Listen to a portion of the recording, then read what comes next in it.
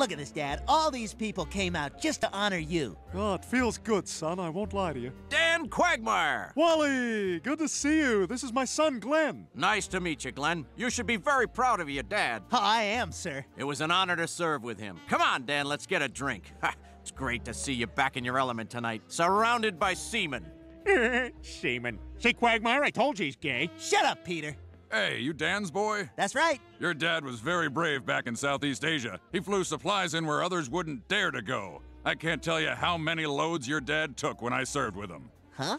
Glenn, I wouldn't miss this night for the world. Everyone here admires your dad. He'd walk into an army barracks and make every private there feel important. Yeah, he just knew how to stroke those privates. Oh, God. Your dad was cock of the walk, Glenn. Every day at rifle training, he'd help me clean my butt. Your dad once drank me under the table. If there was one man you wanted in your hole, it was your dad. Your dad had the best penis in the military. Okay, just stop! Stop!